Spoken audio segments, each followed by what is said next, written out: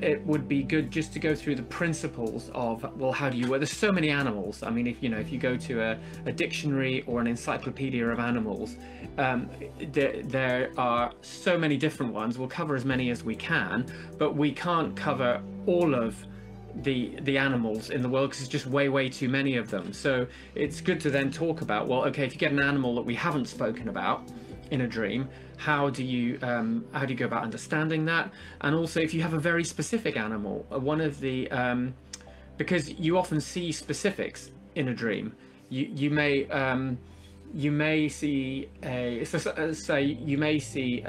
bird, but you're not actually just seeing a bird. You're going to be seeing a blackbird or a sparrow or a robin or a woodpecker. Or my favorite is the budgie. Or the budgie. But even if you are seeing one of those birds, then, well, maybe you're seeing like, maybe you're seeing an English budgie. Maybe you're seeing a wild Australian budgie. Maybe you're seeing a certain type of woodpecker, and we'll come to that one later. That's a good dream. And so it's why this thing and not that thing. And how do you work through the specifics? So here we go. Some principles on how do we understand what animals might mean in our dreams. One of the best principles is that, because we draw our source of authority from the Word of God, is in the Mosaic law, the way God thinks about animals in his expression of it to Moses and to Israel is there are animals that are clean and there are animals that are unclean. And a good principle is often that an unclean animal is often a negative symbol in a dream. There are always exceptions to that rule, which is why you need to really hear from God as to what that dream symbol means. But in general, if an animal is unclean in the Mosaic law, it's a negative dream symbol. So what would that be? That would be kind of like reptiles, snakes, scorpions, bugs, flies,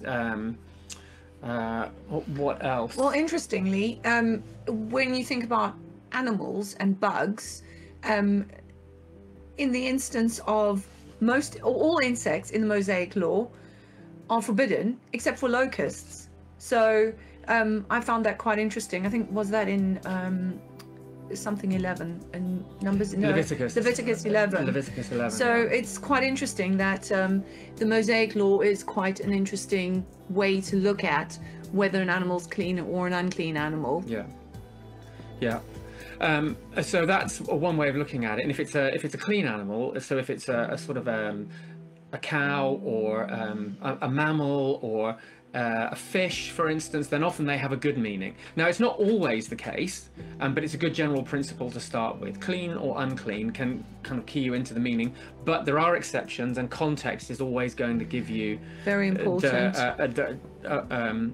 the best steer as to what the thing means. And always asking the Holy Spirit, saying, what are you saying here, Holy Spirit? And this is one of the principles we always come back to, is when we've had a dream. I recently, like on Saturday evening, I had a dream about a whole lot of animals, and I still can't understand. It's a whole lot of birds, and it wasn't a bird that I'd actually recognized, and so it's not even a bird that exists, is it? I'm not even sure it is a bird that exists. So I had to say, Holy Spirit, what is this? And actually still we don't know.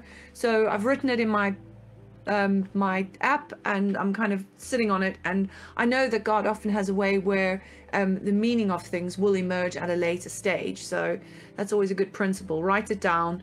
If you don't know what it is, if you don't know where it's from, just write it down, and usually always ask the Holy Spirit, but usually the Holy Spirit will show you, maybe not on the same day, but he will eventually show you what exactly that element or that animal would be. Another good question to ask is like, kind of, what's the design or of this animal? You know, what did God have in mind when he created this animal, and what kind of place in the general ecosystem in life does it take? So, for instance, the lion is sort of he's the king of the jungle. The lion is the ruler, and culturally you see the lion that way. He if you think about a movie like The Lion King, or then their lions rule over the plains. Jesus is called the Lion of the tribe of Judah. There's always been a theme of royalty and rulership about lions, and they are the top of the food chain in their environments almost always. Whales They're like defined by their size usually. I mean, they're enormous. They're one of the biggest, probably the biggest creature on Earth. So a whale is a big thing. If you see a whale in a dream, it's not going to be a small thing, whatever it is, whatever issue it represents. It's going to be something that's really, really big. So you think about a shark. What's a shark defined by? Well, usually it's teeth. You know, in the modern era, sharks are defined by the movie. In popular consciousness, Jaws has a huge influence over how we think about sharks, and it's all about the rows of teeth and the bite. So Jaws is, if you see sharks, they live in the water, which is spirit, and they're kind of defined by their ability to bite, and they're dangerous. So there's something that's quite dangerous. So thinking about the defining characteristics of animals often helps you to think about their meaning as well. And then there's cultural associations. That's the third thing. So if the first thing is clean or unclean, the second thing is, well, where are they in the ecosystem? What defines them? The third thing might be the culture, a cultural association with a particular animal. How do we talk about it in language? So think about phrases like the elephant in the room.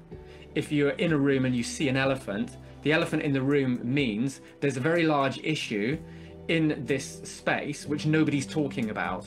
So the elephant in the room is something we all know is there, we all know we need to talk about, but nobody wants to because we don't know how to and we're afraid of it. But also an elephant in the right context. So if you see an elephant in the African savannah in your dream and they're being communal, then that's a good sign, because I mean, obviously I grew up culturally South African or African, so I've seen all the different African animals, and they mean a different thing to me than they would to you, or even somebody in Australia. So that's also a cultural association, is what does that animal mean to you within the culture that you were born in and grew up in? So I mean, a snake for me is like, I'm pretty scared of snakes, and I really don't like them. I have no I will not make peace with snakes, and I don't like them, and I'd never keep them as a pet. But obviously that's my association. You as an English person have not had really the snake association.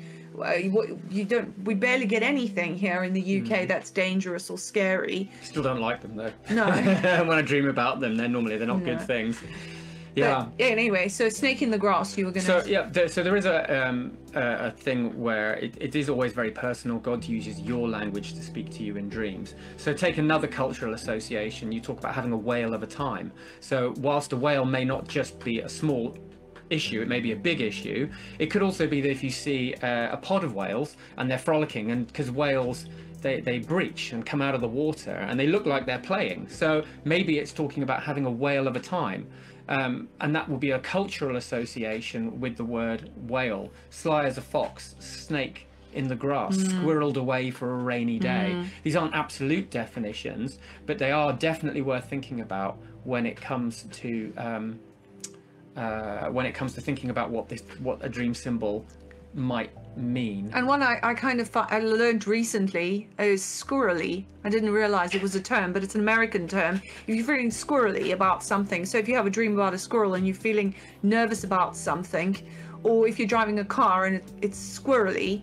We were watching the Grand Prix yesterday, the F1, and there was a lot of squirrely driving going on because the rain had come down and the cars couldn't get traction. So if you see your car acting squirrely in a dream, or you see a squirrel driving a car and the car is squirrely. It's kind of a nervous, agitated state, isn't it? It might mean that the thing you're driving in, or the thing you're trying to get from one place to another, hasn't got traction. So. Yeah. So I know. So those are all kind of cultural associations, and the way we talk about different aspects of our lives in terms of language which uses animals as a metaphor, and that can all be relevant in a dream. And as you just said, it's culture specific. So there are American terms, and there are English terms, and there are South African terms, and those animals play different associations in different cultures. You can also think about the colors with animals, especially if they're unusual. If an animal pops up in your dream and it's not its normal color, then that is probably signifying something. You think about something like a bear, for instance, and this is not even an abnormal color, but there are brown bears, there are grizzly bears, and there are polar bears, and they all would represent something different, but which often can be based on their color, but can also be based on their environment and behavior. So thinking about colors is also quite useful in terms of animals. Especially if it's an unusual color. So if you get an animal in a color that it's not supposed to be in, that's an interesting dream element. And you have to say, okay, well, if that's that animal and why is it that color, because you wouldn't find that in normal life, then that's often something that will just pop right out. Yeah, like anything like white. So if you see a snake that's white, that's like super unusual in the natural world, and that would be keying you into something about that element in the It's dream. religious lies, isn't it? Usually is to do with religious lies. Yeah, that's right. Because obviously white would signify either purity, godliness, or religion. Yeah. And a snake, well, we'll talk about snakes in a minute. Yeah. Yeah. So colors are important. Cultural associations are important. Defining characteristics and clean or unclean is important. Then always ask what's going on in the dream. When it comes to a symbol, having a pet is different from grabbing the thing by the scruff of the neck. Having a pet rat is very different from grabbing a rat by the scruff of the neck and then throwing it away. There'd be completely different meaning in the dream, even though the symbol might mean the same thing. So you have to understand what's happening in the dream to understand what the dream is telling you about your situation. And we'll come on to some of that in a minute. One other note is if you have animals as pets, then it's going to affect how you dream about them. So we have birds, little budgies. So we dream about budgies. It's something that speaks to a responsibility that we have, and actually a kind of a care and affection we have. So even though that might mean, so it means something in the dream because it is still a bird, and you have to add that layer in of, well, is this the horse that I own? Does it appear as maybe a responsibility? Is it something that follows me around? Is it something I have a duty of care for in the dream? So maybe it's speaking about the actual animal itself, but if the dream is metaphorical, how does my responsibility and care for this animal affect what the dream means? It will affect the meaning of the dream. And often, if you are dreaming about an animal you have care for, it's usually a positive thing because you've chosen that animal and you care for that animal and you love it. Oh, but what if you have a snake as a pet and it's roaming free in your house? Well, I'm not so sure about that. And I have questions about people who keep reptiles and spiders and the like. And that would be a very contextual for me. But we had a dream like that recently about somebody who did keep snakes. We think they kept snakes as pets. But the dream was saying that these snakes were free roaming around the house. Snakes almost always have a negative meaning in a dream. And I'll talk about that in a minute. I've only ever seen one dream where they may have meant something positive. However, the snakes in the dream were free ranging. And even a person who keeps snakes as a pet, you'd never just open all the cages up and let the snakes wander around the house. I mean, I don't know any snake owner that would do that because they can be quite dangerous. Yeah. And even if it's not a dangerous snake, then it will just probably disappear because they're pretty good at getting into small spaces and underneath floorboards and into cavities and lofts, and they like to go hide in those spaces because they're dark dwellers. They like kind of dark spaces and holes. So that's abnormal behavior in the dream, and that's going to say something about what's going on in this person's life. The last one here, and then I'll sum up, is also think about, are these creatures that you're dreaming about, do they dwell in the light or do they dwell in the dark? And usually it's something that primarily dwells in the dark, likes dark spaces, likes to hide out in the dark is going to be a negative thing, and something that's quite happy to wander around in the daylight and be in the light is a good thing. And that's to do with the associations between like the metaphor of being brought into the light, which is seen by God and in the light of God's truth, as a scriptural metaphor. And the same, the works, we talk about the works of darkness. They don't like their works being brought into the light because they'll be seen for what they are. Jesus says, so that primary metaphor of dark and light also applies to animals and may steer you one way or the other way. But it's not an absolute rule. Again, it's just a general orientation. So those are good principles of working with different types of animal in your dreams.